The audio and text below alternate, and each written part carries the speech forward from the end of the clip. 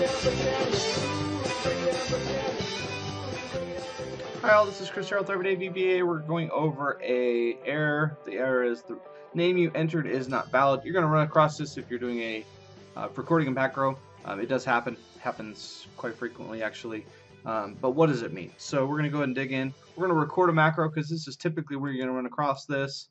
The first thing is, that first one is the name does not begin with a letter or underscore. So if you start with a space, macro, it's going to say if you start with a space, if you start with a funky character,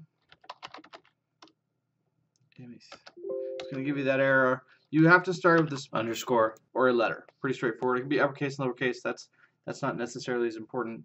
The next thing is the name contains a space or other invalid character. So let's do a 2 words. So this would be this macro. It's not going to like that because it doesn't like this space. Now remember, anytime you do a sub procedure, the name of that macro has to be in a can't have a space. So it's going to give us that error.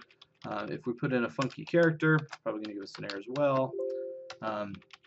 And you'll notice it highlights the area that it doesn't like. Now you can always use underscores. Underscores are perfectly fine. The next issue that you can run across is the name is conflict with Excel built-in name. The name of the object or workbook. Prime example is sub. As you know, if you're writing a macro, it's going to say sub, then whatever the macro name is. Well, if you did sub, it's going to cause an issue. So that's why that error happens. Fairly common. Can be ridiculously frustrating when you run into it. You bang your head against the wall because you can't figure out what the problem is, and then it seems like once you found it, then it's obvious, which is kind of how a lot of coding works.